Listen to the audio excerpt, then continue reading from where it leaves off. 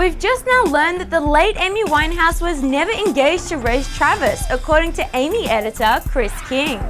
The filmmaker spent 2 years researching her life and has disputed the recent claims of Amy's father Mitch, who also said the Back to Black hitmaker fell pregnant shortly before her death in 2011. Meanwhile, the film producer James revealed Reg was virtually absent from the documentary because their relationship was not considered to be especially interesting, which is hard for us to believe because we found Amy Winehouse to be incredibly talented and utterly fascinating. To see your photos and videos featured on Boomzulu, upload them via boomzulu.com or via the Boomzulu app. I'm Ruby, and for the most up-to-date celebrity news, check out boomzulu.com.